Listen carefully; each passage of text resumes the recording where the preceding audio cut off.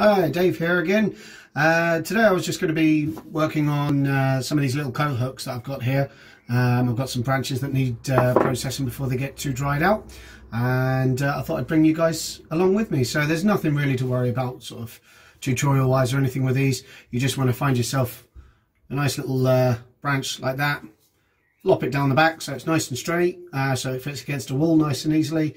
You can use an axe or a bill hook or even your knife with that one, and then I'm going to take all of the bark off of it, make it look, round up the edges, make it look all right, put a couple of holes in it, so you can put all of your screws in there, just like these ones here, so you can see the holes going through there ready for screws. And then yeah, like this one, might well put a little bit of milk paint on it, and then give it a slight sand back to give it that sort of rustic, shabby chicy look to it as well. I'll do a bit of close-up on the finished one, but there's not a lot to do other than watch me and give it a go yourself if you wanted to. So join in, let's get some music on and enjoy.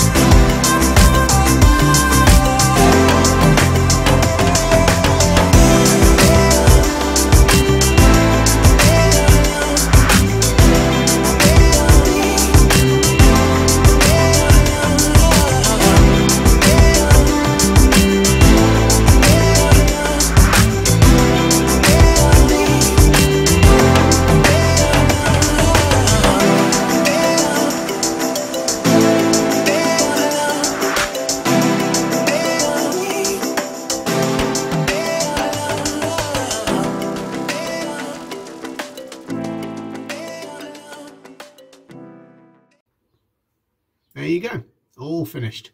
One nice easy little coat hook, so simple. You could get your kids doing it. All you need is a knife. Can you hold it straight? Yeah. Can you sand with a piece of sandpaper? Yeah. Can you paint a little bit of paint on it? Granted, I use milk paint. Not everybody has that around, but a simple powder-based paint should work quite nicely. And there you have it. Really nice, effective hook.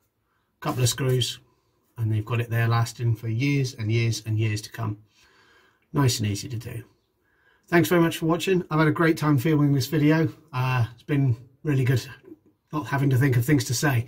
Yeah, so hope you've enjoyed it. Any comments, constructive feedback would be fantastic. Leave them on there. Please do again, like and share, and have a look at some of the other videos, and the subscribe button as well. And yeah, I'll see you in the next video. I've got a lot planned with all this quarantine, so see you soon. Cheers.